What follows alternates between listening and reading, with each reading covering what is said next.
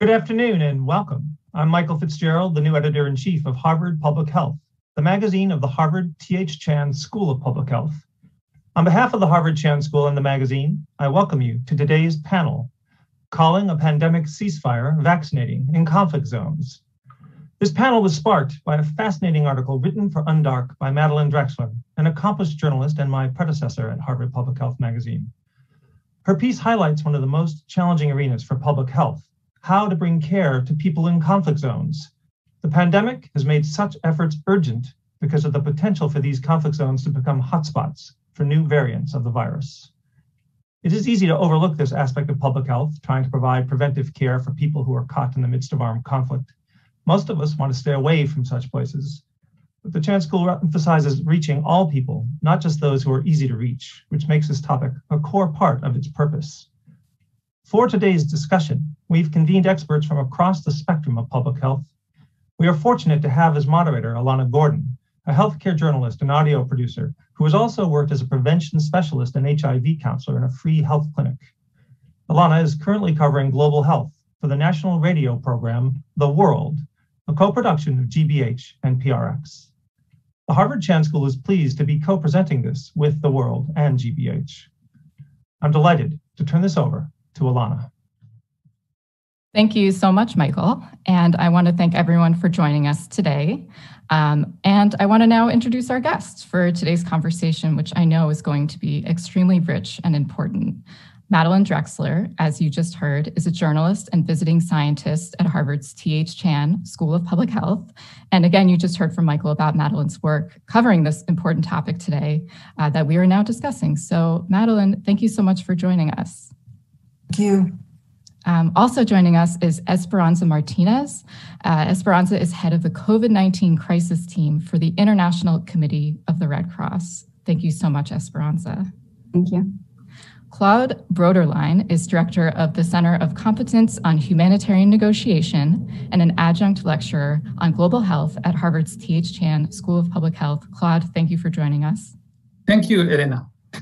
And Jennifer Leaning is a senior research fellow at the FXB Center for Health and Humanitarian Rights at Harvard University. She's also an associate professor of emergency medicine at Harvard's Medical School. Thank you so much, Jennifer.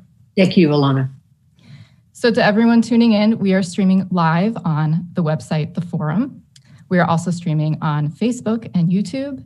And viewers, you can submit your questions by email to theforum@hsph.harvard.edu.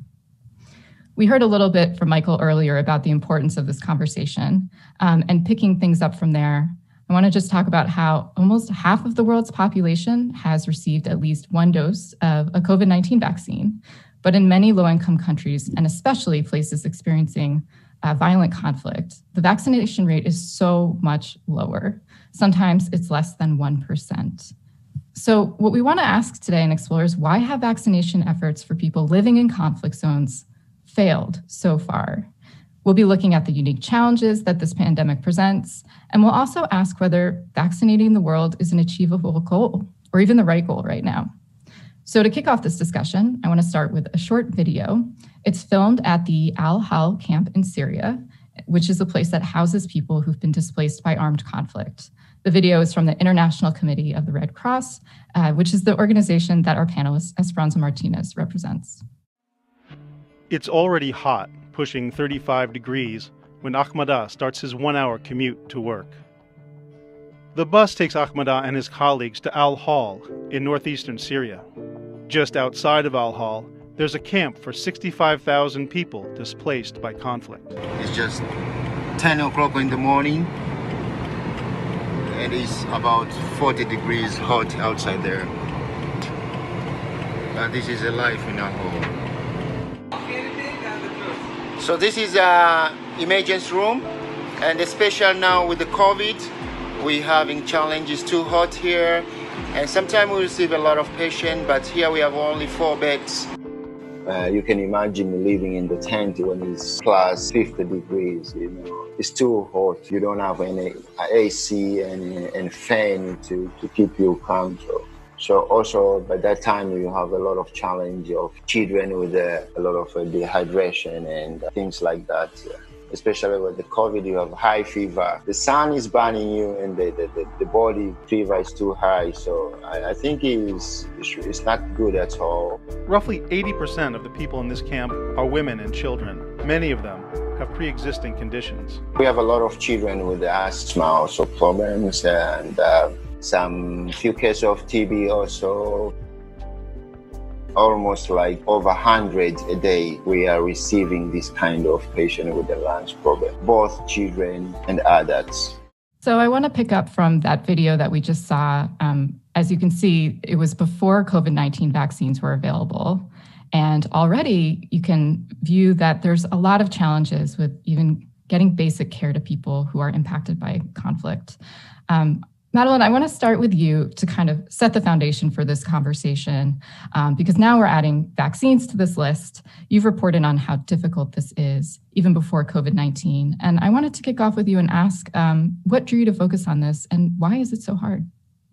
Well, I've been interested in this topic since long before COVID-19. I've been collecting materials on the subject for a number of years. What interested me initially was just this stark moral question. You know, when do combatants lay down their arms in order to permit vaccination campaigns? You know, what's their calculus?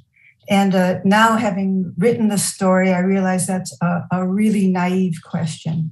But there are precedents for immunization ceasefires back in 1960s, 1970s. The WHO smallpox eradication campaign had a workaround conflict zones. And then in 1980s, 1990s in Central America, UNICEF negotiated with rebel groups these 3-day ceasefires during which hundreds of thousands of children received polio vaccinations and other basic childhood immunizations. And that model was so successful that WHO adopted it for ceasefire vaccination campaigns around the world. But those negotiated ceasefires were known as days of tranquility, which is such a poetic phrase. But I think in the context of COVID-19, it's a really wrenching phrase because there are so many obstacles right now to delivering these vaccinations to conflict zones. I mean, one is that you're giving the vaccine to adults, not just to children, and to adults first. It's a 2-dose regimen. There's misinformation, disinformation everywhere. And, a lot of people may not fear COVID-19 as much as they do smallpox and polio. But really the biggest hurdle is this vaccine shortage. The COVAX facility, which is distributing vaccines to low-income countries all around the world, is desperately short of doses. So really, there's a global equity problem right now. Thank you so much for setting the grounds for this conversation. I want to move to Esperanza now and following up from Madeline. When you get into these zones, conflict zones, how do these vaccine campaigns move forward, like the earlier ones that Madeline described? And what do you see as some of the biggest challenges? Obviously, a big one right there now is the vaccines themselves. Yes, thank you, Elana. And as Madeline said, I think one of the biggest challenges globally is this persistent inequity between countries in terms of vaccine distribution. And Elana, you referred to almost half of the world haven't received one dose, but we need to unpack that a little bit and realize that on one hand, we have countries that have more than 80% of the populations vaccinated, like the UAE, Portugal, Chile, or Singapore. And on the other hand, we have these countries that have less than 2 or 1% of the population with only one dose. And many of those countries are affected by armed conflict. So we have, for example, the Democratic Republic of Congo, South Sudan, Burkina Faso, Mali. So this is the reality we have today. So it's just the stark contrast. But then besides this challenge, we have the element of having to distribute the vaccines in country. And in armed conflict, one of the key elements is that the protracted nature of conflict generally weakens health systems, and key parts of the health system that are needed for vaccination are rendered dysfunctional. You all have heard the news about destruction of health facilities in Yemen or in Syria. And we know that the warehousing capacity and the cold chain capacity in many countries in Africa today is not going to be sufficient to handle the volumes of vaccines that are required. So that's a big element. And the other thing is war displaces people. And people include healthcare workers. So the capacity in the human resources level to handle vaccination and what is required in a pandemic is not there. And additional elements to the health system, for example, infrastructure, roads, bridges, water, and electricity to run the cold chain is often not there. An additional element is access and security. The ICRC estimates that today there are about 50 million people that live under full control of non-state armed groups and another 100 million in fluid areas in and out of countries of conflict. And basically, this means that access to these populations and for these people to access health services, there is a negotiation with a significant number of armed groups, many of them with different objectives, different beliefs. And finally, I would say is the element, a big challenge is the element related to people's hesitation and hesitancy to get vaccinated or resistance. And here we need to say that vaccination campaigns are often seen as suspicious by armed groups. But apart from that, there are historic, cultural, religious issues that might prevent groups from getting vaccinated.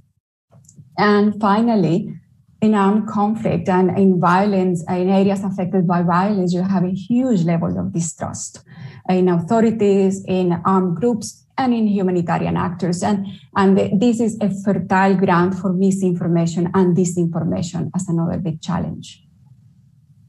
That is a lot to be taking into account and coordinating in your role. And it's kind of overwhelming. And it's also interesting to hear you say that in some ways the nature of conflicts is changing too with some of these different kinds of actors, how you negotiate and gain those trusts. I want to move to Claude to kind of build on that. Based on what you've seen, why are we falling so short on vaccinations in conflict zones? You know, beyond hearing all of the challenges that are set forward, and do we need to rethink our goals? Because as I'm also hearing all of you talk, I mean, what is the case for prioritizing also vaccinations in conflict zones right now? Well, thank you, Elena. I think the level of resolve that we see of the COVAX in conflict environment is requiring us to rethink the strategy we have. I mean, COVAX was an excellent idea, how we bring equity in the distribution of the vaccines. But the low result that we have, I mean, I take the case of Nigeria, for example, and it's a population of 200 million people in Nigeria with a level of vaccination of 2%. For double vaccination. This is abysmal as compared to what we should be. If we look at WHO goals for 2021 is 40%. And we have countries are falling out of this goal. We're talking about 70% for mid-2022.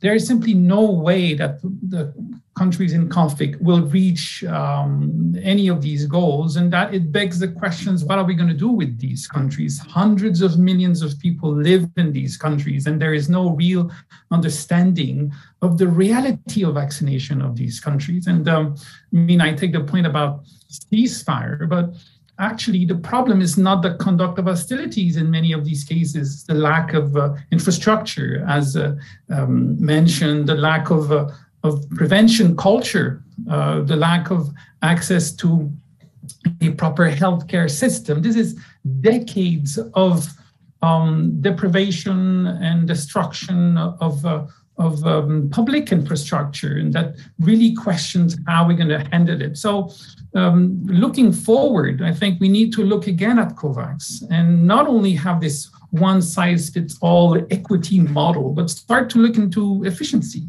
to say, if we want to really address the pandemic and to look into ways to enhance our strategy to prevent mutation, for example, we cannot simply have a universal approach. We'll need to focus our attention on countries, populations that are the most vulnerable for infection and mutation. And this is not to stigmatize these populations, but really to look into, as we did with age, but to look now globally, to look into populations that are the most vulnerable to these infection and therefore mutation. We need to rethink our approach and build a response that will address the specific needs and context that we have in specific countries in a way we can support the infrastructure in delivering these vaccines. Thank you. And just to clarify with COVAX, that's this global mechanism that basically looks at distributing about 20% vaccines to cover about 20% of a population. And the idea has been it's to go across the board, low and middle income countries, wealthier countries can buy into it, but they've also been going directly and racing to get vaccines. And within those 20%, the idea is to prioritize different populations that are highest at risk. So just to clarify and compare what you're talking about kind of shifting now in this moment. I want to move to Jennifer now. As we think about all these things, some of it is longstanding, like healthcare infrastructure, as Claude mentioned. But what about COVID-19 is different or presents unique challenges? Thank you. Yes, I mean, I must say that there are a number of very new things that we're dealing with. First of all, what is not new? Vaccination campaigns are familiar to people, even in conflict-affected areas, especially against measles, but also childhood vaccinations more generally. And this is a credit to the international humanitarian community, the work that's been going on for generations, actually. But the needs of people in conflict settings are for food, water, shelter, safety, as we saw in that video, and high levels of suspicion relating to the unfamiliar are always prevalent. And the process of COVID-19 vaccination introduces new barriers and much unfamiliarity. First of all, the people getting vaccinated are adults, not children. And children are more universally recognized as vulnerable and subject to protection by many parties to a conflict. Whereas adults in conflict zones, they come heavily valenced. They have a profile that can be assessed quite quickly and often will come from a population that is at odds with another population that's close by, and that conflict bearers are ones that are very suspicious of adults, whether they are, crossing into a healthcare zone where they're going to be greeted by humanitarians, or whether they're leaving and trying to go home to whatever counts as shelter in the conflict setting. There's just moving to get to healthcare if you're an adult is a more complicated thing in conflict zones. And furthermore, as has been mentioned, the priorities for healthcare in conflict zones do not include this strange addition of COVID-19. This is unfamiliar. Other things that contribute to the suspicion, the alienation, are that PPE is very alienating to people. I mean, they're used to seeing people in white coats and wearing goggles in certain situations. But after that, this distancing is not a good idea in terms of getting people from the population feeling comfortable about going to a health post where there's all this paraphernalia attached to it. And the facility support for the cold chain will add more formality to this encounter. And every issue comes up when it's unfamiliar, it is also a barrier. Another point that I'd like to make is that records are going to have to be kept of who you are, where you are, and how are we, the purveyors of healthcare, going to be finding you in 6 months or a year for revaccination and a booster. And this is intrusive. since people are already afraid of being identified and being known and coming out of the pack and being individuals in the face of authority.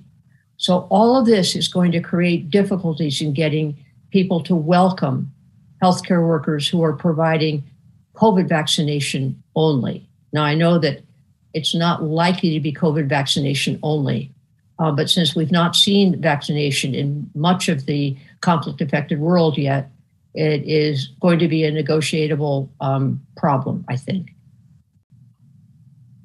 Thank you so much for adding that to this conversation. Also, before we move on and mentioning health workers, are there additional challenges with appearing neutral, for example, with COVID? Is that different? Well, I think healthcare workers have to maintain a sensibility that they are being watched, that every action that they take will be perceived as friendly and competent, or as perhaps alienating or a sign of their distance from the population. So that the barrier introduced by PPE is considerable. I believe that in the vaccination context where it's not known what the COVID prevalence is, people will need, that is healthcare workers, will need to be careful about maintaining PPE. And so that is, I think, a new variant from the standpoint of being able to create a connection with people, looking at them, smiling at them, reassuring people. If you're wearing a mask, even your voice is muffled. So there are some issues here about conveying the integrity of the neutrality of the healthcare process. There are going to be some issues introduced by the sort of structural and ergonomic barriers of COVID vaccination. Well, I look forward to digging in deeper in just a moment. For example, Esperanza and how this actually looks on the ground and how you build that neutrality. I want to remind everyone tuning in that this is the forum at Harvard's T.H. Chan School of Public Health, presented jointly with the World from PRX and GBH. As we now dig deeper, I want to remind viewers you can send your questions to the forum at hsph.harvard.edu. And to start off this next part of the discussion, I wanted us to watch a short clip. It's from last March, and it's about the arrival of vaccines in Somalia. And this clip is courtesy of Reuters. Somalia has received its first consignment of vaccines under the COVAX Global Sharing Scheme, precisely a year after its first case of coronavirus was detected. 300,000 shots of AstraZeneca vaccines arrived in the Horn of Africa country on Monday. Minister of Health Dr. Fawzia Abikar Noor was at the Aden Abdoulaye International Airport in Mogadishu to receive them. After tireless efforts, we've managed to receive the first batch of the vaccine, and we're expecting to receive more. I want to commend the efforts of health workers across Somalia for their efforts in saving lives. May God grant paradise to those who have died. The first groups to be targeted for inoculation are frontline workers, the elderly, and people with chronic health conditions. But carrying out the government's planned mass vaccination drives will be challenging. Many areas of the country riven with conflict have lost basic infrastructure. Roads, bridges, telecoms and power often weakened or obliterated. Health workers risk death, injury or abduction to do their jobs. The UN has hailed the Somali authorities for their efforts to combat COVID-19 and pledged continuing support to the nationwide vaccination program. Sticking with Somalia, actually, Cloud, you've spoken with health workers there, and in building on this conversation, how is that going? What have you been hearing over the last few months? Well, it brings to your question about neutrality. government plans and public health is part of government responsibilities are perceived by armed groups as being, intrusive, not being in respect of their political objective, and they have not participated in the elaboration of these plans. So what comes from the capital is often seen with suspicion or simply hostility. In the case of Somalia, the Shabab armed groups and others have declared their opposition to the vaccination programs, and health professionals living and working in areas controlled by armed groups, which is the vast majority of the territory of Somalia, are unable to proceed with the vaccination. We have a colleague on location who has, important stock of vaccine, is unable to operate. She told us recently that she received death threats associated with the vaccination program, and she's simply not going to vaccinate. And this is something we find in many other locations. This notion of a ceasefire is also one of recognizing that in health policy or objective of vaccination is not one of the government. And how can we regain the participation of all the political actors in the country, which is a problem. Many of these groups are listed terrorist organization. You're not allowed in these countries to engage with them or negotiate with them. So this is one of the obstacles we find in Somalia and other places. I want to point this perhaps to Jennifer and Madeline, but is health itself neutral then? I mean, is that because then vaccinations become something that's difficult in itself, as Claude had alluded to? No, I don't think health is perceived as neutral in general. I mean, one has to think in terms of the overall structure of people's perceptions. They've been on the move, fleeing, fighting for quite a long time. I'm speaking in generalities, but they apply, I think, to most of these settings. They've been hunted down by various forces who perceive them as not aligned with the military. They are struggling to protect their children, deal with the dust and the dirt, maintain some semblance of a household, even in the bush. And healthcare is sought when people are injured, when they have fevers or feel very ill. And when they come to a health post, they're looking for a place that is effectively a clean, well-lighted place where there's a structure of normality that actually they don't see all the time, but this is linked with what healthcare is. And what they are afraid of is they go into this place or approach it, they may be attacked or it may be a ruse, et cetera. So you have to reassure people as healthcare workers, and I've done this more watching as a human rights observer. People have to be reassured by uniforms and white coats and cleanliness and a stability of process and utmost courtesy and good translators who have to actually convey the decency of the healthcare worker, even if the healthcare worker doesn't speak the local language. And this is a process of gaining acceptance, negotiating access, but then maintaining acceptance day after day, which requires a perspective on the part of the healthcare worker and the staff that are supporting them, the recognition that you're always on, you're always being watched. You cannot have a bad day, let alone a bad moment when somebody is there. So it's exhausting.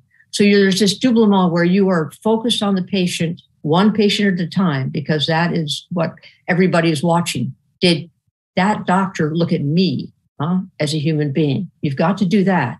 But you also have this situational anxiety of what else is around. Is somebody scowling at me? Do I have to actually go to this person next out of line? Why should I do that? So it's exhausting work. And it always is based on recognizing that you cannot count on people trusting you ever. And you must rely on an implicit dialogue of, is it still okay for me to be doing this? That is at the personal level, as a healthcare provider, but also everyone in that healthcare team has to be looking out for this from a variety of directions. It's a very fraught process. And I, observing it, am aware of how fraught it is. I think healthcare workers who have to get used to this tension and this doublement of consciousness day after day, they might not even recognize how very hard it is in terms of emotional energy consumption. Well, I want to get more to how you build kind of those broader trusts with you in a moment, Esperanza. But Madeline, I mean, part of also what makes this difficult for health workers and these efforts is misinformation. It was something you alluded to earlier.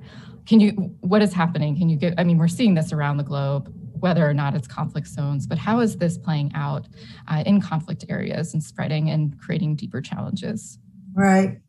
Well, misinformation, disinformation is rife in conflict zones. Part of it is the globalization of the anti-vax movement, but there are also, these local trends, local beliefs. In Nigeria, for example, many people think that that COVID-19 itself and that its vaccines were engineered to wipe out African populations. In Somalia, where we saw that clip, the militant Al-Shabaab movement has specifically rejected the AstraZeneca vaccine as unsafe. And in Syria, where there is a surge of cases right now, the state-run radio station told its listeners that the coronavirus loses its potency in the hot climate of the Middle East.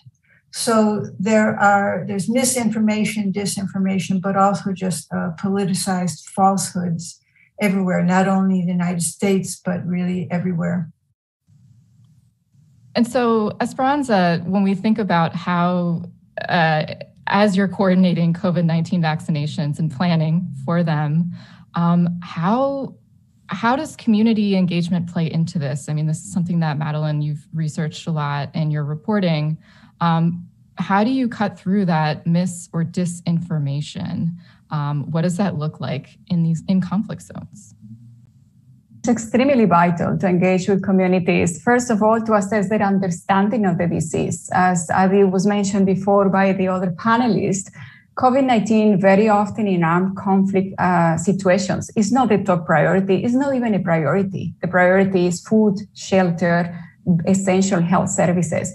And therefore, the first thing is not to assume or not to go with the assumption that people know what COVID-19 is, how it is transmitted, and what does it do, what are the consequences. So it's very difficult when we talk about vaccination to go with a vaccine against something that communities haven't heard of or they don't understand. So investing time and resources in engaging with communities is a prerequisite for successful vaccination.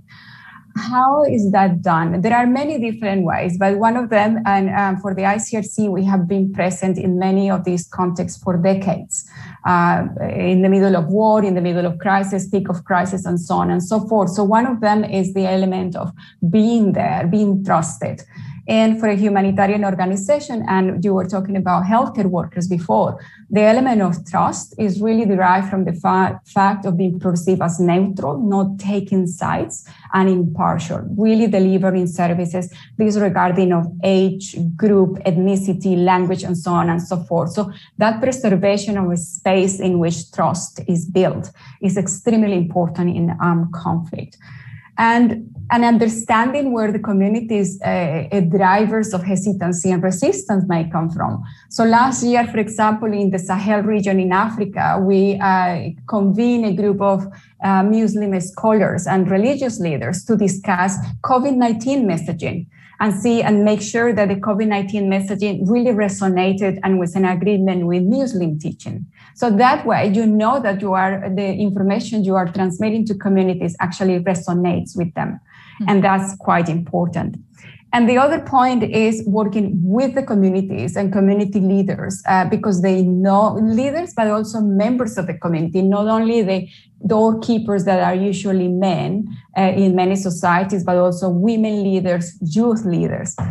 For the ICRC, our work is very often linked with national societies, National Red Cross or National Red Crescent societies, which are networks of volunteers who live in the communities, speak the language, they know where the hesitation comes from. So paramount to really work with communities to begin with.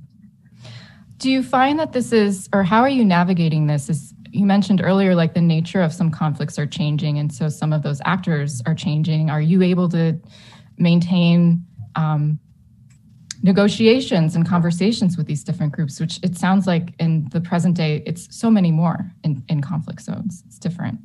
Yes, conflicts have definitely evolved from conflicts in which you had an army and then you have one rebel movement. So you had to negotiate your access with two different components of a conflict. Today, you might have different factions, splinter groups, different ideologies with different radicalization mechanisms. So all of these groups differ. So negotiating access is a challenging exercise. I wouldn't say more challenging than before, but it's different than before. And requires really to have the trust of the communities where you operate. And it requires negotiated access. It means that disregarding of what we do, we have to announce the health activity that is going to be performed, explain why, and that element of neutrality, making sure that if you are in one side of the conflict, you are at the same time serving the communities that are affected by the other side of the conflict. So our work in the humanitarian sector is quite important, crossing the front lines, for example, making sure that supplies go from one area that is under government control to another area that may not be under government control. So it is an exercise of negotiation that is hugely reliant on the preservation of the humanitarian principles of being neutral and being impartial and being perceived as that. So that's quite a key element. I know in the one hand, it's hard to really compare one community to another because the nature and the dynamics can be different. But I wonder, Jennifer, or even Madeline as well, like, are there success stories that we can draw on from the past or present when you think about this? And I don't know if one comes to mind soon, or... I'll defer to Jennifer on that. I think you know much more about this. Okay, Madeline, but you actually know a great deal too, but thank you. So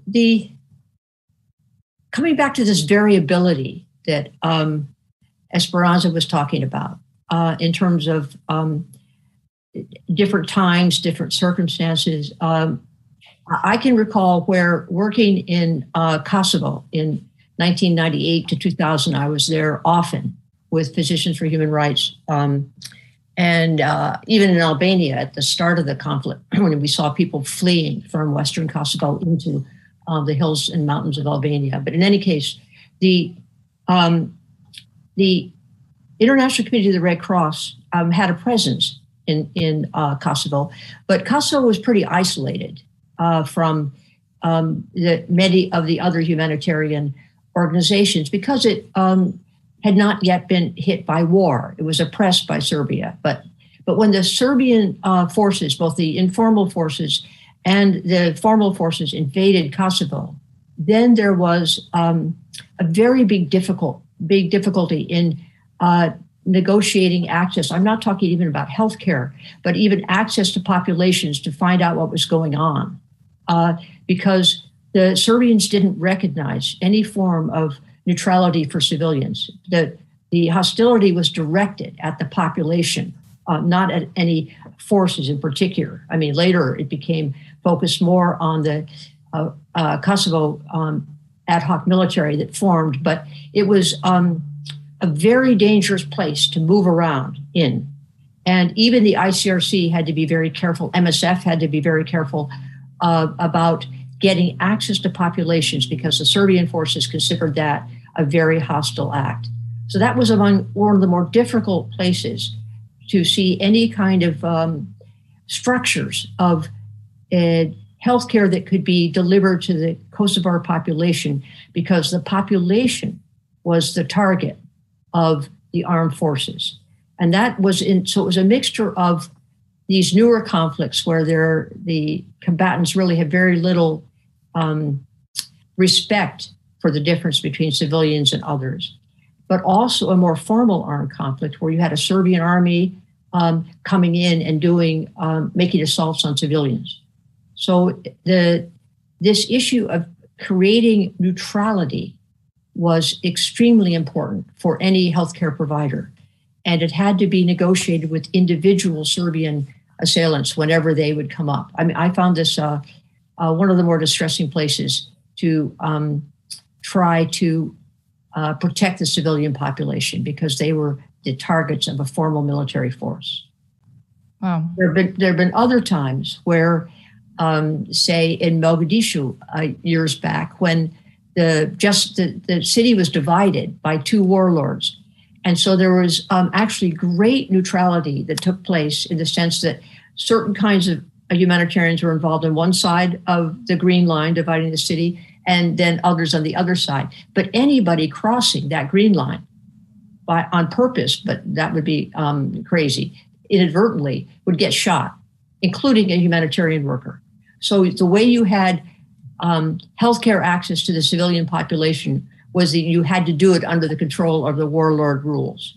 That worked to some extent.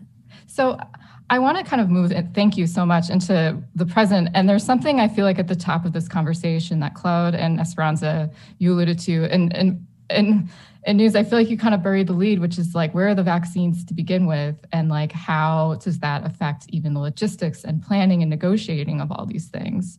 Claude, I wanted to start with you. Is given this like complete inequity and confusion, is there a disconnect between what higher income countries like the donors and governments in these places are ready to give and what people in conflict zones really need?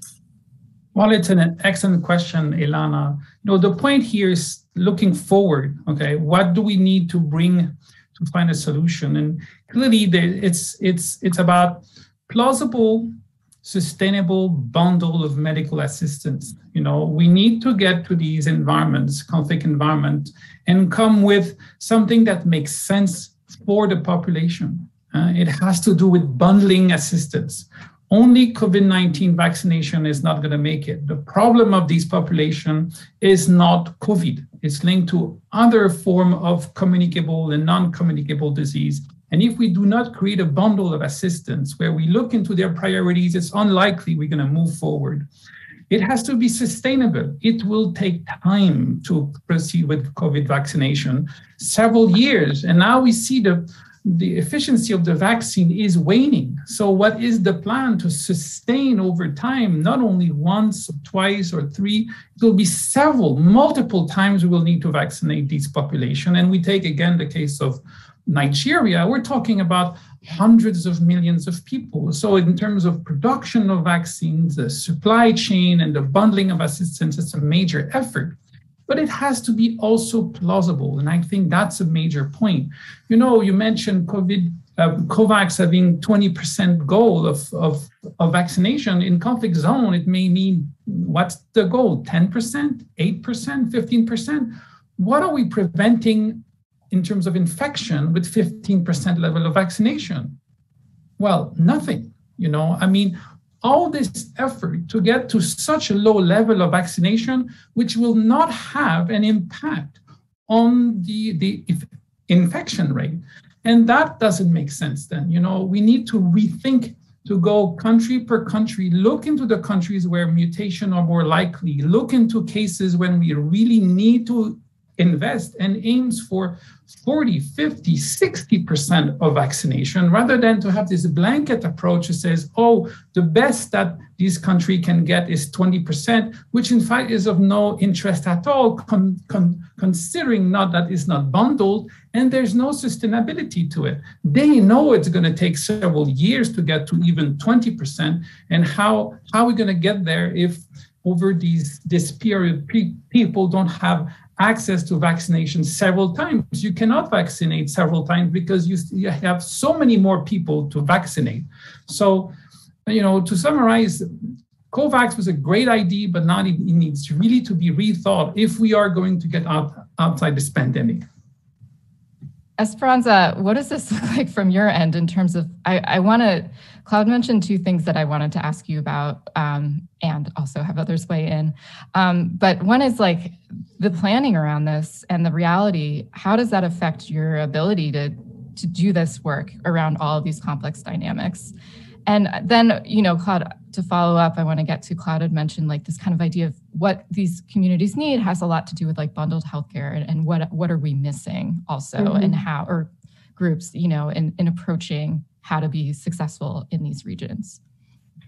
Yes, and I think it is when you look at the situation of it all, it seems a little bit daunting because, as Claude said, the volumes of vaccines required are not there. But also what we see, and from the humanitarian sector, particularly working in armed conflict, we find it extremely troublesome, is the fact that there is a lack of global coordination. So countries today can get vaccines either from COVAX, which is the mechanism that we have been discussing, either from direct purchasing from manufacturers or through donations.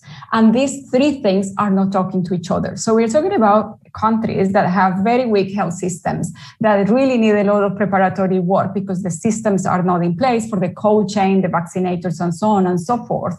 And they are basically not receiving enough notice in advance to say, these many vaccines are arriving, these are the cold chain requirements, these are the expire dates.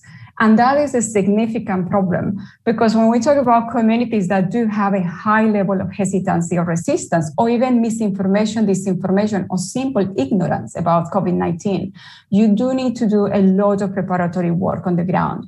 And what we have found is that even if we have the mechanism to engage with communities, even if we have the right level of information to provide, if you generate that or disseminate that information and engage too early, you generate demand because immediately, yes, okay, I understand COVID-19 is a problem for my community. I am willing to get vaccinated. And then vaccines are not on site. Your credibility and the ability that you have to operate in that specific environment is gone. So the lack of predictability in the distribution and the lack of forecasting is really, really hindering preparing the ground for whatever doses are going to arrive in the coming months and in the coming years. So that's one key factor that when Claude refers to the new mechanism in order to rethink equity, we also need to rethink the coordination and the forecasting, because at the moment it's just not operational for conflict areas. And picking up on your second point and emphasizing totally what Claude has said, you cannot do COVID-19 vaccination in isolation. It really needs to be packed together with enhancing routine immunization. In conflict zones, you have drops of vaccination in polio or measles and mumps and rubella, 60 to 90%, depending on where you talk, the countries that you are talking about. So when we look at mortality in the future or disability in the future, those are diseases that we need to basically prevent today.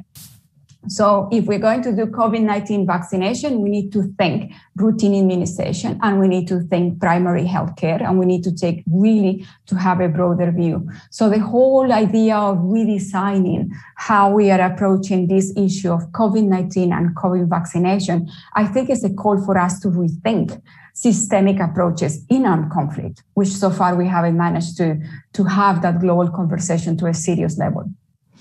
Yeah, and that's making me think about how lots of other vaccine campaigns have been paused during this time. And now just hearing about, for example, in Afghanistan during the summer, now resuming polio vaccinations and also all the other needs out there. I want to go to questions. Lots have come in from viewers. And this first one comes from Veronique. Can you talk more about whether we're going to see armed conflict and refugee crises increase, the Haitian migration as an example, due to climate crises, and how we can link these vaccination efforts with other health and humanitarian efforts for those that are fleeing these situations? I feel like all of you could weigh in on something like this, but I wonder if that's something that Claude or Jennifer, okay, you are ready to go. Yeah, well, this is something I teach about and think about, climate-induced migration. And it is interesting that the latest U.S. report that came out about climate change is absolutely emphatic about how climate change is linked to conflict and migration. This is new language, not new to those of us in the humanitarian community, but new at the very official level, coming out as declarative basis for policy. The projections are that with climate change over the next 40 years, and I think this is a gross underestimate actually, are that there will be maybe 145 plus another 50 million in various settings that will be forced by conflict and climate change to move outside their borders, outside. That is very destabilizing to have people cross international borders, but it's also destabilizing, and the numbers are very difficult to begin to estimate, so we don't have any, about internal displacement within countries where a certain section of the country becomes uninhabitable because of heat or drought, and then people move to another. And even though it's within a nation state, as we well know, nation states are not internally homogeneous or friendly to the other. So this is a very big problem. And in the context of ongoing need to vaccinate for COVID, we have to place the fact that there will be ongoing need to maintain healthcare for people who are moving away, even from their stable sources of healthcare. So that the structures and operations of humanitarian healthcare delivery, as well as the actual strategies and aims for healthcare delivery in this increasingly unstable world, I think need to be merged together. In other words, this is what I think Claude and Esperanza were saying. We've got to think at a high level of urgency about strategies that will affect and help support people in terms of ordinary healthcare, routine vaccinations, and warfare healthcare and COVID. There's going to have to be a coherent approach to populations that are not stable, that are not in their home place, that may or may not be very hostile to each other, and that are going to be in unfamiliar parts of the world. Their ecosystem will have been disrupted. Thank you for that. So obviously it sounds like this is all playing into an evolving as part of the responses, and it's a new or more urgent part of taking into account and amplifying a lot of these dynamics and challenges. This question is from Hunter, and just a bit of backdrop. Madeline, I want to ask this to you. Earlier in the pandemic, the UN Secretary General called for a global ceasefire or to allow for vaccinations, and it seemed like a really symbolic thing to kind of note that this is kind of an important global effort to deal with setting aside war for something that's really threatening everybody. From Hunter wanted to know, earlier this year, then a UN Security Council resolution specified that any kind of pause or ceasefire should not apply to military operations against groups that are designated as terrorists. What's the reasoning behind that? Does it make sense from a humanitarian perspective?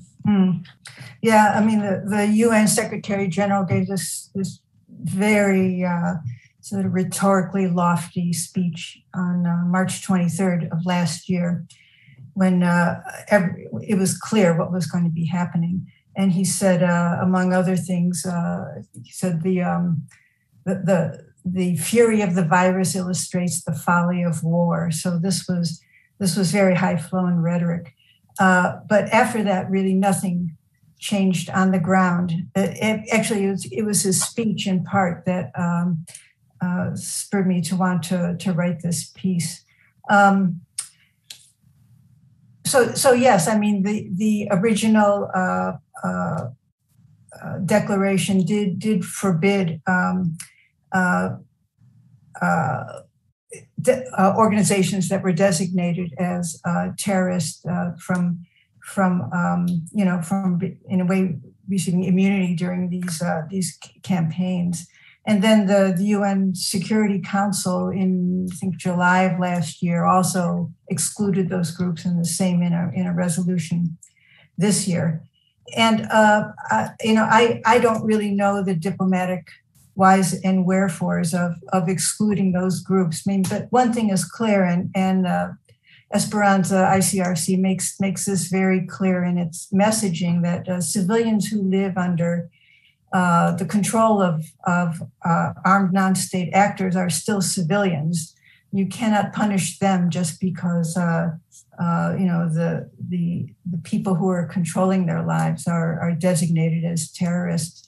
And I talked to a number of people actually for this piece about that too, people at Geneva Call and elsewhere, and they all emphasize that point, that you're never going to really solve this pandemic or succeed in the larger public health goals if you don't directly negotiate in those settings with those groups.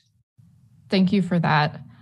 This question comes from Lisa, and I want to direct it to Cloud, which is, as you're talking about rethinking the equity model, Lisa here is, if I'm understanding this question correctly, is saying, I live in the United States, I can get a booster shot, but I know it's badly needed in other places, like conflict zones, a vaccine to begin with.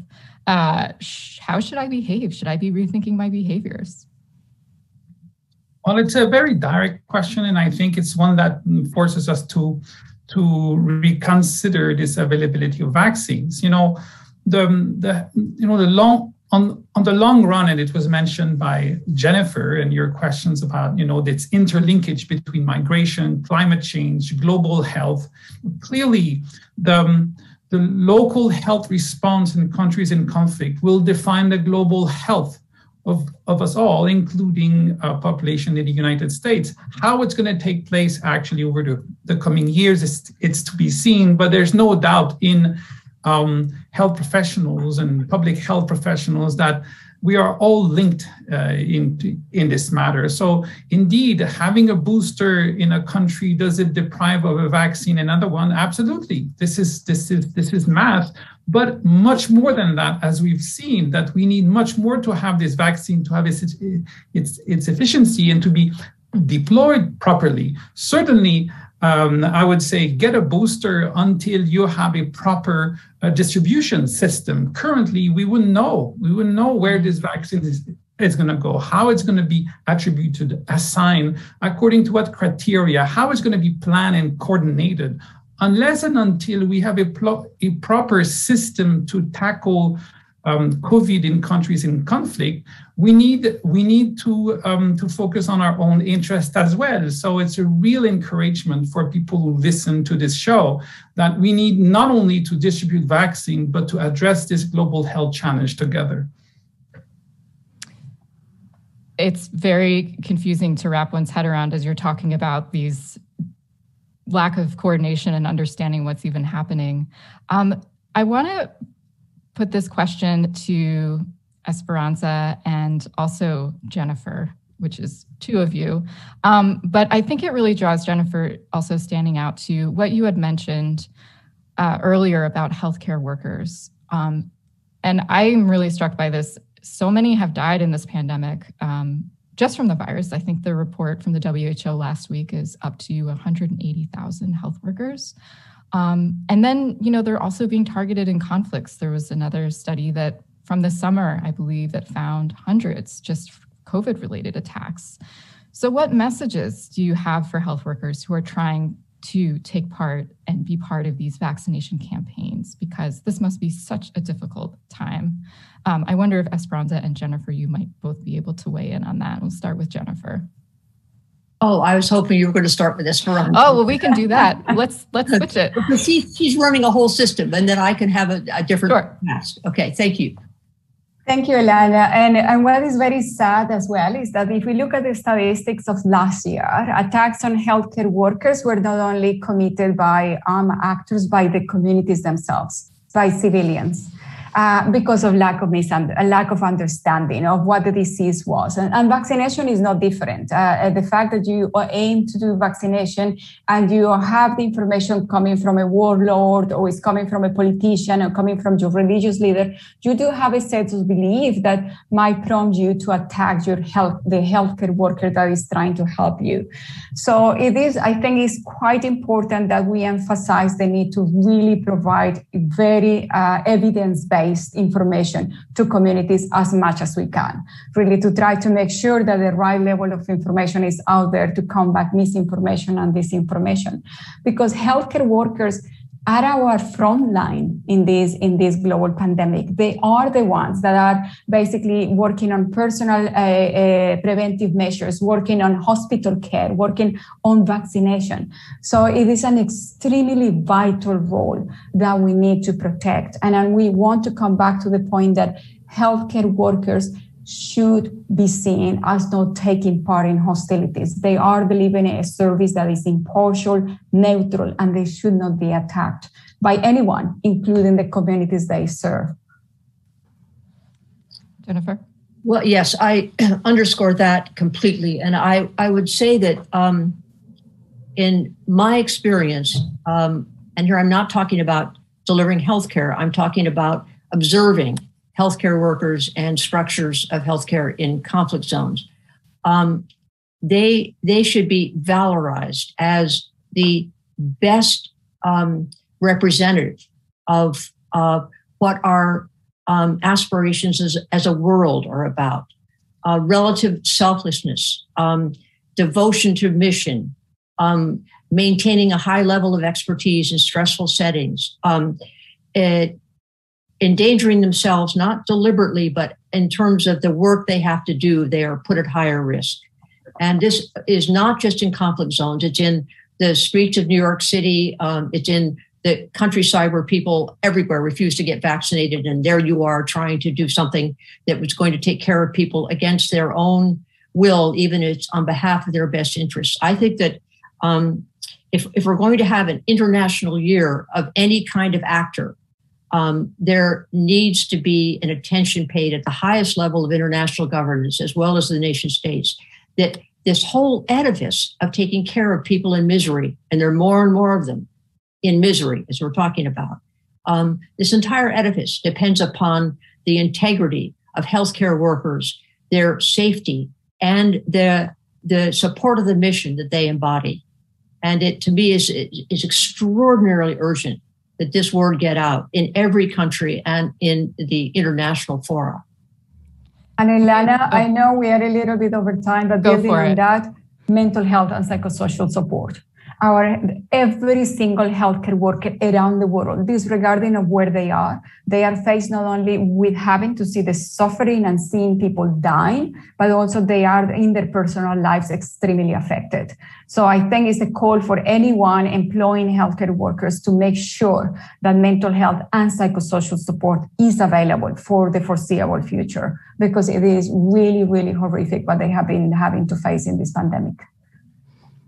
Thank you for that. And I keep saying thank you, but everything that you all are saying is really challenging how I look at, and many, I hope, viewers are understanding the complexities of what's happening right now, and in particular by people impacted by being in conflict zones and caught in conflict, and also the work of providing that healthcare and trying to create avenues for vaccination efforts.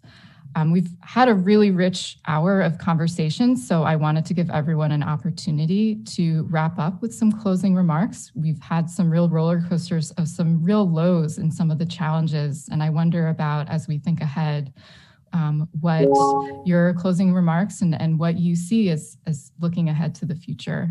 We'll go in the same order. So Madeline, I wanted to start with you. Sure.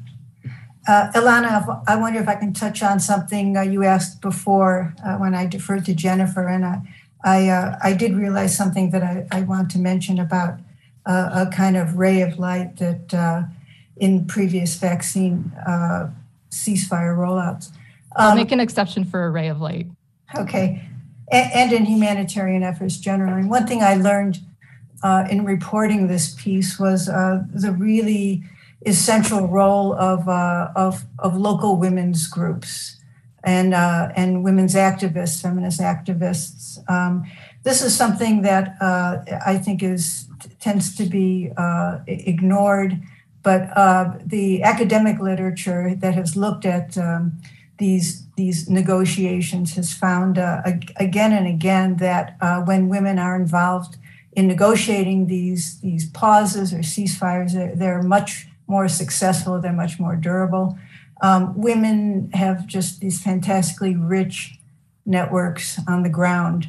And, in my piece, among other things, I quote, I spoke with a Syrian feminist health activist who said that her little local group was able to negotiate a humanitarian pause in a besieged Syrian town, just because, very often local women are perceived as non-political, in a way, not non-self-aggrandizing. Their motives are considered more pure or good. So I just want to mention that. But just generally, what I've discovered in my reporting, this discussion can really lead you to despair, is that humanitarian groups, is Esperanza, Jennifer, Claude have all mentioned, they have perfected the art of engaging with local communities. They have done this for decades. This is what they do. And the problem in 2021 and probably according to projections 2022 and even 2023 is that the vaccines are not available to back up their good intentions and their expertise. So in many places, even despite these formidable obstacles that people have talked about, they are primed to roll out vaccine campaigns, but because of the vaccine shortage, they're hamstrung. Thank you, Madeline Drexler, journalist. Esperanza Martinez, I wonder if you would provide some closing remarks as well.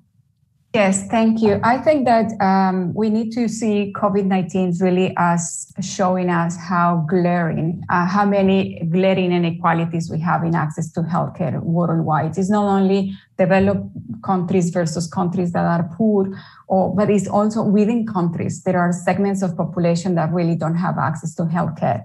So I think it is, when we look at armed conflict, I think we no longer can argue that we do have a world in which you have humanitarian crisis, dealt with humanitarian aid, and development post-crisis. There is no post-crisis. We are in the middle of the crisis.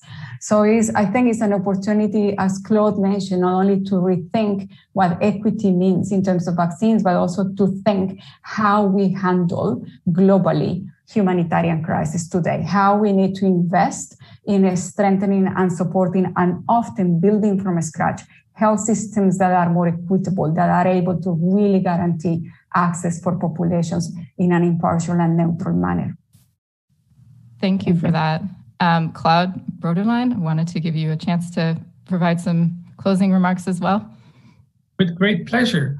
Well, what I can tell you here, we're teaching the next generation of global health professionals at the School of Public Health here at Harvard. And that's the message we send. If we're able to tackle this global pandemic, we are now equipped to tackle with other global challenges, including migration, including climate change. The fundamentals of tackling global challenges is with us. We have the tools, we have the methods. Now we need the policies and the political will to move forward. And I think COVID-19 is an opportunity to line up these thoughts and efforts and to get going, because we're going to have these global challenges coming at us for the decades to come, and it's time to start. An opportunity. Jennifer. Yes, thank you. I agree with previous speakers in this wrap up. I would say that my focus is currently on healthcare and public health. And in these remarks, I believe that the division of the world into humanitarian zones and zones at peace and stability is obsolete. The world is changing very quickly and in many ways deteriorating. And the necessity for those who do the high-level plans and develop the systems and priorities to talk with people who are actually at the level of doing healthcare and delivering healthcare could never be more urgent, because what you have is an example. I mean, we began with the Secretary General saying something lofty, and then it's gotten lost in the wind, and with the turmoil of all the complexity of the COVID-19 crisis, but then the other crises that are beginning to blend with it.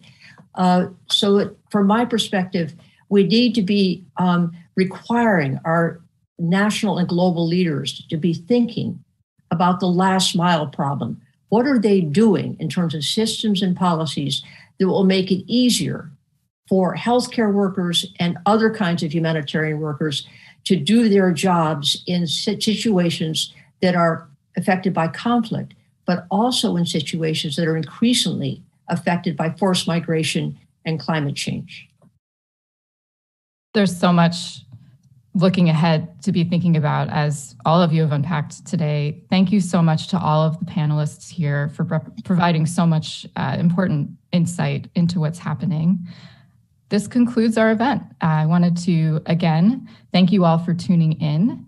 And also, as one final note, I want to give a special thanks to my longtime colleague, Stephen Davey, who's leaving us at the World and has been an amazing colleague in producing these forums. We will miss you so much, Stephen. Thank you for all of your work on this. This Q&A has been jointly presented by the Forum at Harvard's T.H. Chan School of Public Health and the World from PRX and GBH. Thanks so much again to everybody. Thank you. Thank you.